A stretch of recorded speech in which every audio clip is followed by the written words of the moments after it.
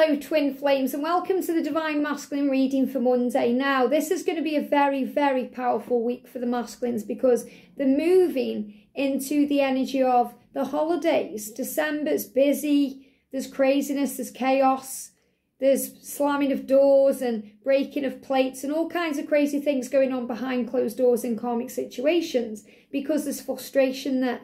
And I'm going to be talking more about this today in the daily twin flame reading and as we do a DM to DF reading later.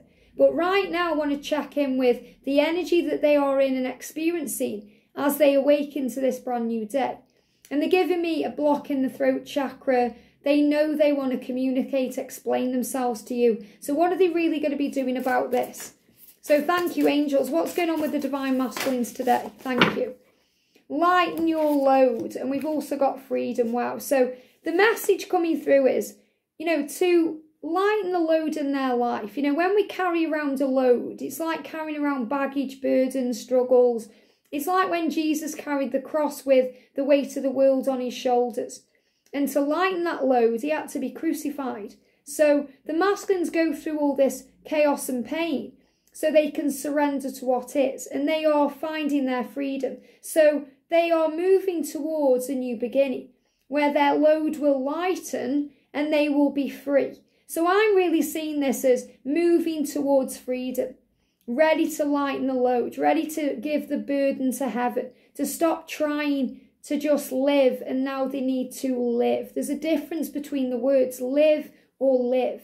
When we live, we can just be surviving. When we live, we thrive. So it's about moving towards a living energy. Your masculine is a living, breathing being. Just like you, divine feminine, he chose to come to experience everything in a physical way. And the masculines learn from their physical situations. The feminines are more spiritual because you are more tapped in with the spiritual side of things. So you learn through your spiritual experiences. That's why as a divine feminine, we have so many aha moments and awakenings and realizations along the way because we connect with source. We receive signs and symbols and synchronicities. And we're very tapped in with all of that.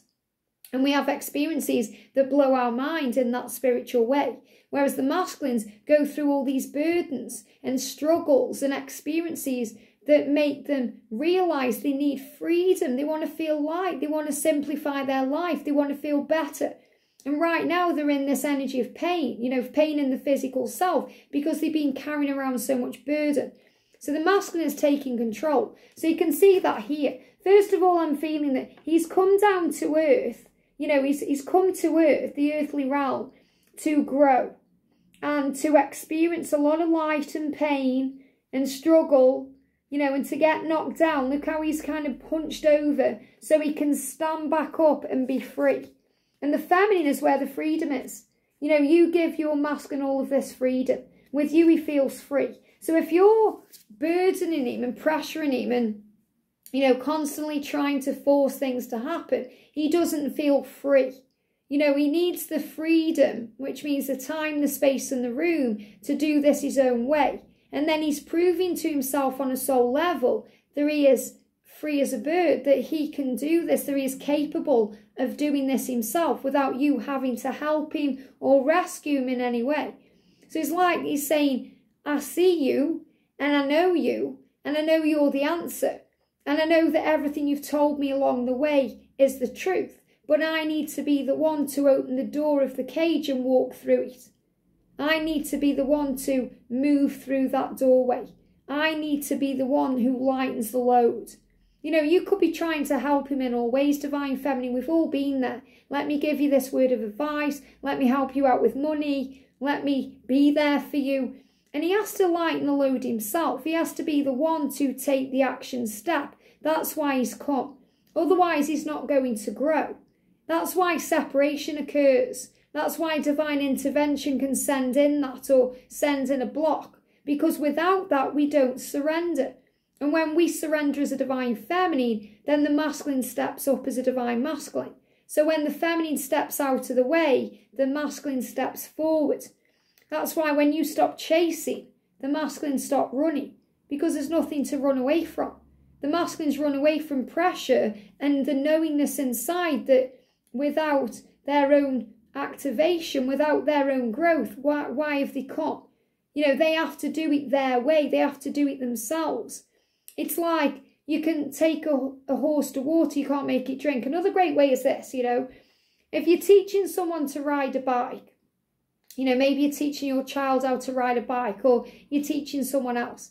There may be stabilizers on that bike. The stabilizers stop, you know, the bike from going fast. It stops them from being falling off the bike. You know, it just creates a stable environment for growth.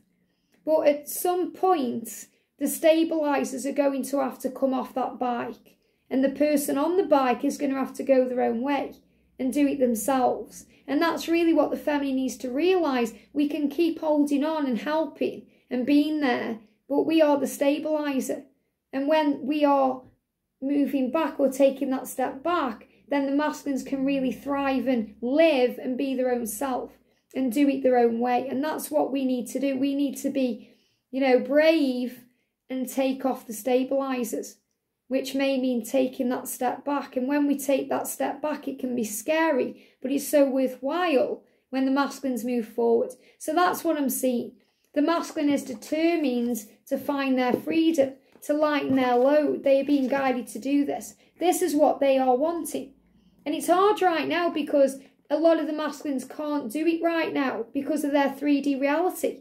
Because there's Christmas coming up, they may have children or obligations or financial concerns. But this is why 2023 is going to be so powerful, because it's the year where things change, the year of communication, the year where they prepare for the truth. And they may have wanted this at other New Year's energies, but the time is now. You know, they may have wanted it but not been able for whatever reason to put it into practice, mainly because they were still learning. They still have lessons to learn. You might think, well, this is how I felt last year, but then it didn't happen. Well, there were still lessons to learn.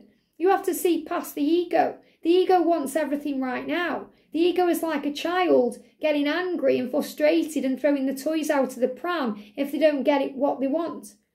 And you know, you're not a child. You are this evolved being. So sometimes we have to reparent ourselves in that way and say, it's okay.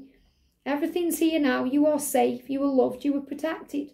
So the masculine is saying to you, thank you for giving me the time, space and room and the freedom I need to do what I need to do.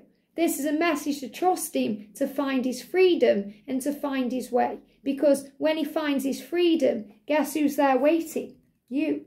And that doesn't mean you're waiting around. It means you're loving life. But you will be you'll be the reward. You're going to be the reward for all the hard work. This is when, you know, if you give yourself a reward, maybe you do some work and you think, right, when I've done that, I'm going to treat myself to something. I'm going to have a piece of chocolate or a cup of tea, or I'm going to buy myself something from the shop. The reward that the masculine gives himself is you. Isn't that beautiful? I hope this helps. Have a great day and I'll see you soon.